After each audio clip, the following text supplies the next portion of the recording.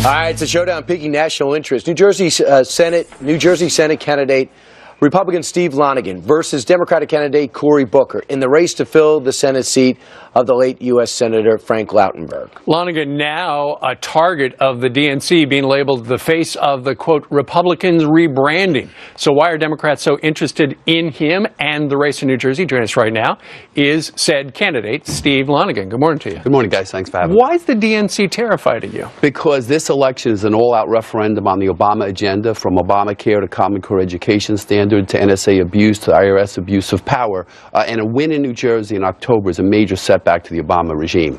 And the Democrats understand that. We have an opportunity in New Jersey, the crossroads of the American Revolution, to rebrand the Republican Party as the party of individual liberty and conservative principles. That scares the Democrats a lot. So you want to rebrand. Do you want to latch yourself onto the Governor Christie brand? I want to make the Republican Party the party of bold colors, not pale pastels.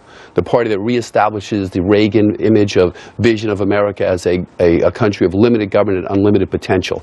And that's where we need to head. And if we win on these issues in New Jersey, that reignites the entire conservative movement in the whole country. And the Democrats are scared to death of that happening. They want to rebrand the Republican Party as the party of moderates. And in fact, they're trying to brand you as just a crazy right-wing nut. Because I stand up for family values, freedom, country, individual liberty. This campaign is about individual liberty on a scale you've never seen in New Jersey and maybe in the country in a very long time, because we're watching under the Obama agenda an all-out assault on our individual liberties. Whether it's, again, Obamacare, Common Core standards, or the NSA, all these things. Yeah. You're advocating the destruction of Medicare, Medicaid, and you claim the Social Security, like the governor of Texas, is a Ponzi scheme. I'm advocating for the end of Obamacare as we know it. It's already destroying jobs in this country. It's already going to take away 100,000 New Jersey residents' health insurance. That report came out yesterday. We need to defund Obamacare. Cory Booker says Obamacare is great. He doesn't think it's good. He thinks it's great. He thinks Common Core is great. You know, Cory Booker is too liberal for New Jersey. That's the real story here. But a win in New Jersey reignites the entire Republican Party and sets the agenda for the Republican takeover of the U.S. Senate in 2014.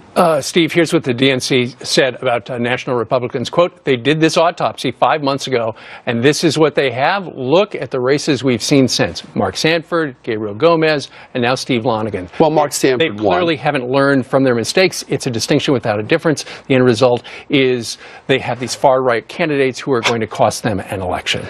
Far-right candidates. I grew up in the town of Ridgefield Park. My dad was a Korean War vet, a Boy Scout leader, my mom a PTA president. When my dad died when I was a kid, I was raised by my Italian immigrant grandparents. I've been married for 32 years. My wife is a Catholic school teacher. Both my daughters are Gold Award Girl Scouts. They call that far-right. I represent the mainstream. Cory Booker is the extreme.